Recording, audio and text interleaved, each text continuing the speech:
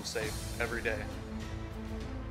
Watching the apprentices I've mentored graduate to strong careers as ironworkers is the most rewarding job anyone could ask for.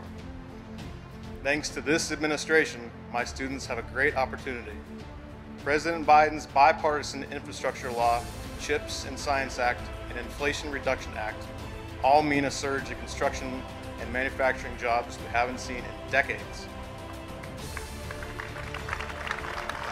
The apprentices in my classroom will build these projects.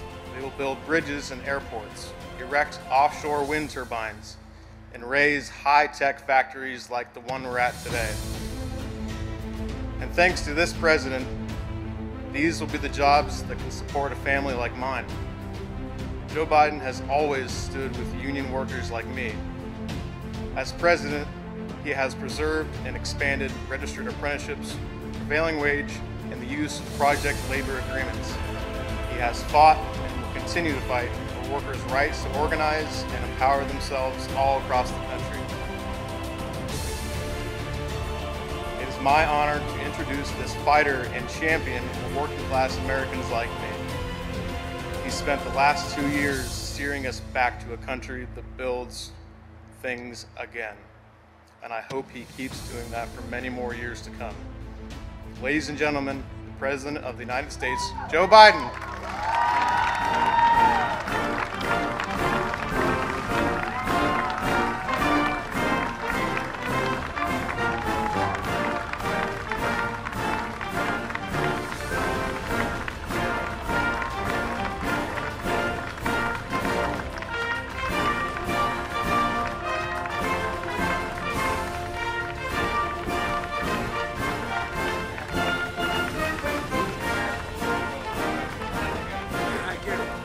Hello everyone, how are you? Well, it's great to be here. Before I begin to talk about the whole notion of rebuilding America, I want to talk very briefly about what happened in Nashville. We know the names of the victims. We've seen the initial footage of the attack. 3 children dead, all just 9 years old, including the daughter of the pastor. 3 members of the staff, the school custodian, substitute teacher, and the head of school. I spoke with one of actually the governor's wife. The governor was telling me his wife was about to have dinner that night. There's still more to learn about what happened, but there's plenty we do know. We know that this family's worst nightmare, has occurred. I've lost a child, not to that. I've lost a child in an accident and to cancer. But I tell you, there's nothing like losing a child, particularly the more senseless it is, the more devastating the impact on you. It's absolutely heartbreaking. And it's senseless. You know, those children should all be with us still. By the way, have a seat if you have one. They should still be with us. As a nation, this is not hyperbole, as a nation we owe these families more than our prayers. We owe them action. You know, we have to do more to stop this gun violence, ripping communities apart, ripping apart the soul of this nation. To protect our children so they learn how to read and write instead of duck and cover in the classroom. You know, we need to act. These are weapons of war. I'm a Second Amendment guy. I have 2 shotguns. My sons have shotguns. You know, but our states, you know, everybody thinks somehow the Second Amendment is absolute. You're not allowed to go out and own an automatic weapon. You're not allowed to own a machine gun. You're not allowed to own a flamethrower. You're not allowed to own so many other things. Why in God's name do we allow these weapons of war on our streets and at our schools? According to law enforcement, the shooter at this horror had 2 assault weapons and a pistol. And what in God's name are we doing? These guns are the number, this is hard to believe. I never thought when I started my public life that guns would be the #1 killer of children in America. Guns, #1. It's sick. And overwhelmingly a majority of gun owners agree. We have to do something. Not just everybody, the gun owners agree. There's a moral price to pay for inaction. Last year, we came together to pass the most significant gun safety legislation in 30 years. It was bipartisan, we got it done. And don't tell me we can't do more together. So So I again call on Congress to pass the assault weapon ban. Pass it. This should not be a partisan issue. It's a common sense issue. We have to act now. And people say, why do I keep saying this if they're not happening? Because I want you to know who isn't doing it, who isn't helping. Put pressure on them. You know, I know you see on television, it's not just merely the weapon in terms of that it's semi-automatic in effect, but the velocity with which it comes out of that muzzle. What it does when it hits the body. Most bullets would go just straight through and out, leaving no, but it blows up once it's inside your body. What in God's name? What in God's name does anyone need that for in America? Folks, look, let me come to speak to what I came to talk about. I want to thank Jake for the introduction. And Mayor Elaine O'Neill, thank you for the passport in the city. And Governor Cooper, thanks for inviting me back to North Carolina. Now see, he should know better, but he's invited me back. We've been doing this a lot. Where's the gov? There he is. By the way, if you had to name the 5 best governors of either party in the United States of America, this guy is one. You really are. And you know why? You all know it, whether you're Democrat or Republican, liberal or conservative. He has more integrity in his little finger than most people have in their whole body. What he says, you can count on. He's completely straight. We're also committed to this state. You're here on your wedding anniversary, and I just want you to know I sent flowers to your wife. I don't know about you. You better damn well be on time for that dinner. He has dinner later tonight. I'm not going to tell you the time because you may want to go to the same restaurant. But the fact is that I promise I'm not going to speak till 6:30. That's when the dinner is. Gov, thanks for being here today, but thanks for your friendship. And you have 2 great freshman members of Congress, Representative Valerie Pushy. Valerie, where are you sitting? There you are, Valerie. And Representative Wiley Nickel. Wiley, stand up, man. They're fighting hard for the people of North Carolina. And Secretary Gina Raimondo, former governor, is doing an incredible job as a cabinet member with me. And she is implementing the laws we just passed, and we're making it going to change this country. And Wolfspeed CEO, Greg Lowe. Greg's over there. There you go, Greg. I was doing some photos, and a guy walked through the line and said, last time you were here for light bulbs. I have a lot more light bulbs now. Anyway, thanks for partnering with Governor Cooper on this historic investment. And this is the largest investment in manufacturing in the history of North Carolina. I've asked CEOs this question repeatedly since we began passing this legislation. When the United States invests considerable resources in new industry, does it encourage businesses to get in the game or discourage it? And the answer is universal. It encourages business to get in the game. Federal investment attracts private sector investment. It creates jobs in industry. And it demonstrates we're all in this together. And that's what today's about. We're here to talk about what we're doing to invest in America, to invest in North Carolina, and the progress we made building an economy from the middle out, the bottom up, not trickle down from the top down. That never landed on my dad's kitchen table, the trickle down piece. Progress we made creating strong, sustainable economic growth. We passed the American Rescue Plan right after I was elected, the most aggressive economic recovery package since Franklin Roosevelt. We passed the bipartisan infrastructure law, the most substantial investment since President Eisenhower's investment in infrastructure, roads, bridges, ports, airports, clean water, high-speed internet. And we passed the CHIPS and Science Act, most significant investment in manufacturing and research development in our history. We used to invest 2% of our GDP in research and development. The last 35 years, it got down to 0.7%. But America's coming back. We're determined to lead the world in the manufacturing of semiconductors. We invented semiconductors in the United States of America. The Inflation Reduction Act is the most transformational investment in our climate ever, anywhere in the world. Put it all together, it's a plan to invest in America. Invest in Americans, give them opportunity, invest in ourselves. And it's working. Here's what it looks like across the country. a record 12.4 million new jobs, including 800,000 manufacturing jobs. That means we recovered every single job lost in the pandemic and created 3 million more. Instead of exporting jobs, like to get cheaper labor costs, like I come from the corporate capital of the world, Delaware. More corporations are incorporated in Delaware than every other state in the union combined. About 30 years ago, under Democrat and Republican administrations, corporate America decided to go where the jobs are the cheapest. And guess what? America lost its edge in manufacturing, lost its edge across the board. And we did that for decades. Now we're creating jobs. We're exporting jobs no longer. American products are being made here. We're growing the economy. And today I announced that since I took office, we've attracted, catch this, we've attracted $435 billion in private investment in American manufacturing.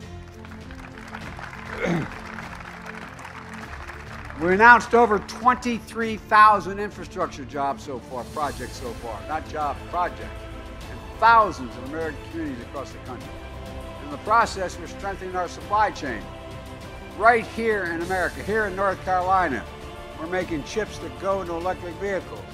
These vehicles are powered by batteries and critical minerals that you're making here in North Carolina. We're making electric vehicles here in North Carolina. That's what invest means when we say invest in America. Before the pandemic, supply chain wasn't something most Americans thought about. When you say the supply chain, you look at each other with a blank stare. Well, guess what? Everybody knows what the supply chain is, because today, after delays in parts and products folks experienced, everyone knows. That's why it's so important. You have to have access to them. My economic plan brings the supply chain home to the United States. I was asked by one foreign leader who remained nameless why I was doing this. I said, we're no longer going to have to wait for product from other countries. You're going to have access to what we do, but we're going to have the supply chain start in America, building a clean energy future made in America.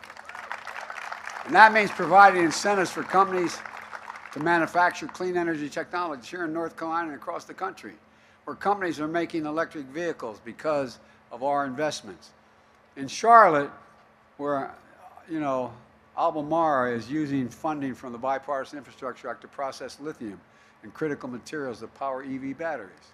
Across the state, we're building a network of electric vehicle charging stations, and we're going to build 550,000 of them across all of America. We're driving up and down the coast or on I-85. Charging stations will be as easy to find as gas stations are today, and that's a promise.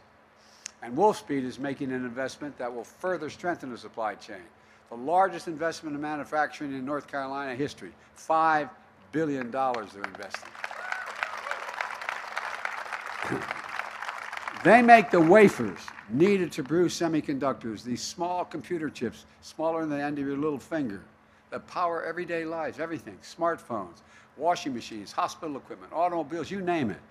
They're especially critical in powering electric vehicles, which can use 2,000 to 3,000 chips for a single vehicle. And building their construction, this building they're constructing will be the size of 38 football fields. Let me say that again. What we're constructing is the size of 38 football fields. We'll have 10 times the productive capacity compared to where we're standing on today. 38 football fields. Next door to Chatham County, VinFest is investing $4 billion to produce electric vehicles to use the semiconductors Wolfspeed produces. Think about this, what it means to our supply chain and to our communities.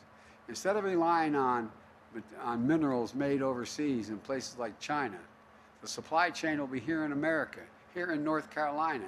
It's a game changer. And by the way, America invented these chips. We invented them. We're the guys that came up with it because of the space program. Federal investment helped reduce the cost of creating and marketing the entire industry that America led. As a result, over 30 years ago, America had 40% of the global chip production. And then we got fat and happy. Something happened. American manufacturing, the backbone of our economy, got hollowed out. Companies began moving, as I said, jobs overseas instead of products overseas. As a result, today we're down to producing around 10% of the world's chips despite leading the world in research and design of new chip technology. Why does this matter? Well, we saw it during the pandemic. When the global economy came to a halt, overseas factories that make these chips shut down, driving up costs for families. In fact, 1/3 of the core inflation rate in 2021 was because of the price of automobiles. They couldn't get enough computer chips, so they started to shut down the lines. Fewer cars were made. Workers on the shop floor were laid off. Prices went up because the cars were in short supply. Now we're turning things around in a big way. Folks, where is it written? Where is it written that says that America can't lead the world in manufacturing again? Where the hell's that written? I don't know that. No, I'm serious. Think about it. Think about it. All over the country, semiconductor companies are investing hundreds of billions of dollars in record amount of money to bring chip production back home in Ohio, New York, Arizona. Not just here. We're bringing the key parts of the supply chain back to America. Companies in every part of the country are expanding factories and building new ones, creating tens of thousands of new good-paying jobs, which don't need a four-year degree. Don't need a four-year degree. Folks, when I say every job in America should be a good job, including a fair and fair choice to join a union, I mean it.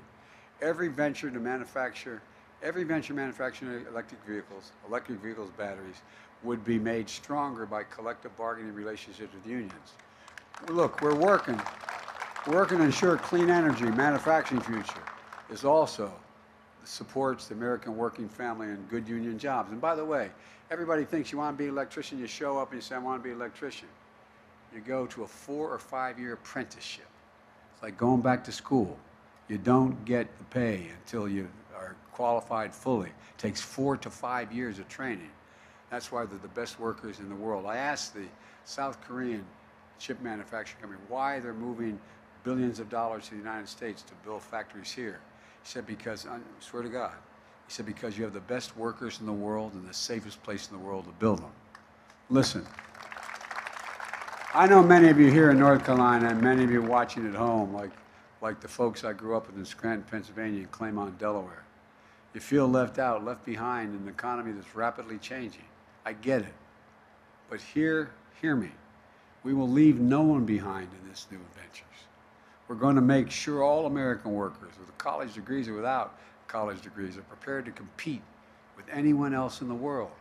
We're working with companies and community colleges, technical schools, union-led registered apprentice and training program to make that happen.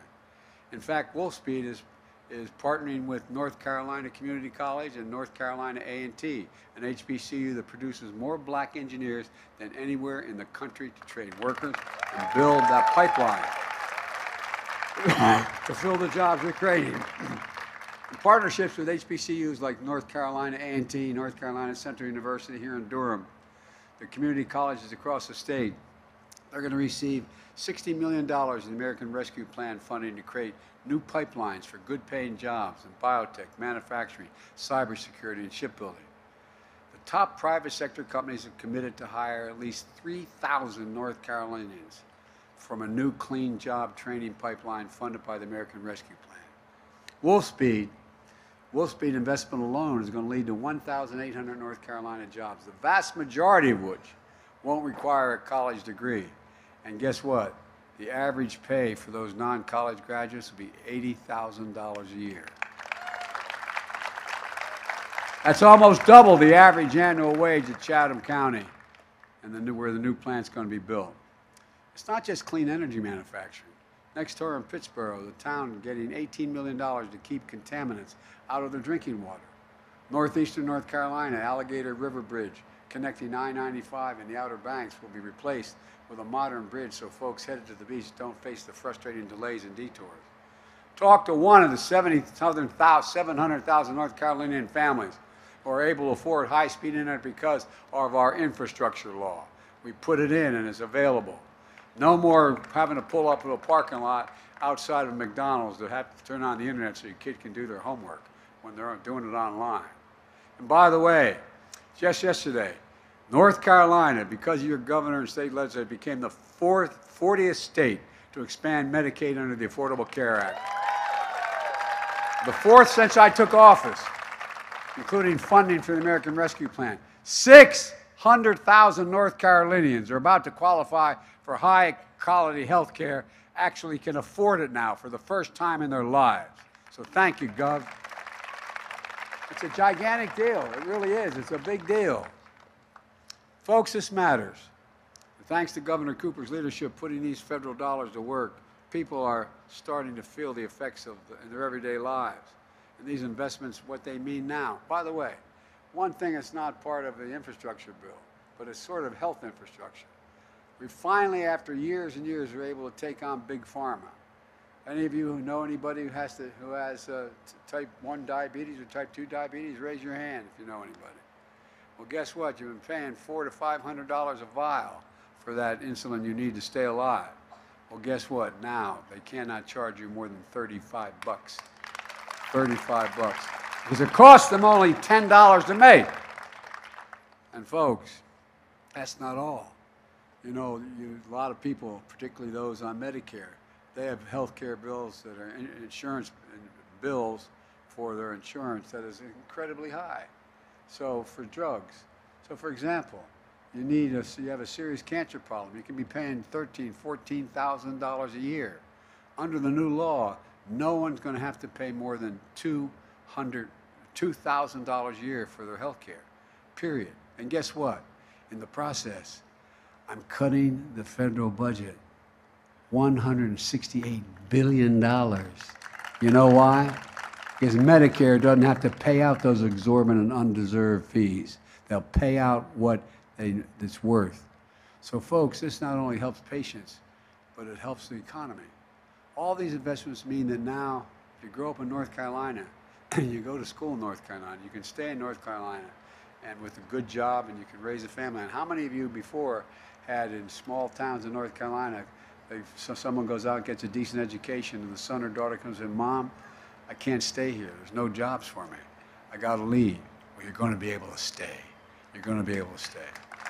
And none of this is happening by accident. It's not just happening in North Carolina.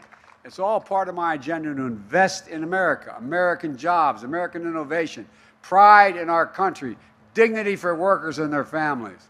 But unfortunately, extreme MAGA Republicans, not all, but extreme MAGA Republicans are threatening to undo all this progress. They're putting our economy in jeopardy by threatening to refuse to pay America's bills. Not the ones, I cut the deficit by $1.7 trillion in 2 years. But guess what? They're talking about not paying our debt, which has accumulated over 200 years. All this, when you hear these trillion-dollar numbers, that's 200 years of debt accumulated. 200 years. They want to repeal the Inflation Reduction Act, which means they want to cut the investments in clean energy manufacturing and encourage companies to expand and create jobs instead of create jobs here. They want to cede our clean energy future to China to make us dependent on overseas supplies and supply chains, export jobs overseas, and weaken our energy security. MAGA Republicans in Congress also want to gut the CHIPS and Science Act, stripping our investments in the next generation science and technology like biomanufacturing, quantum computing, and molecular electronics. Look, folks, it would mean ceding the future of innovation and technology to China. I've got news for you, and for MAGA Republicans in Congress, not on my watch.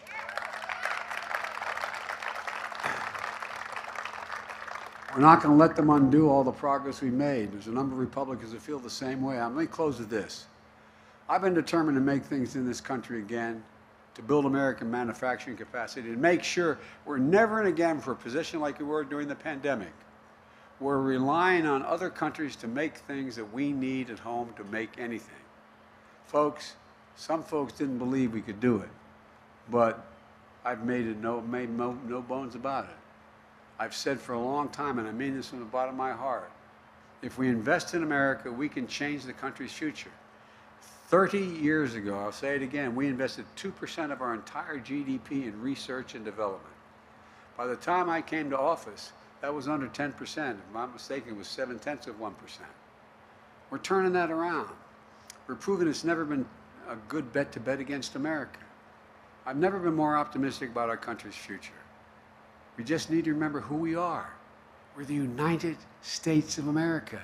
There is nothing beyond our capacity when we act together, virtually nothing. God bless you all, and may God protect our troops. Thank you, thank you, thank you.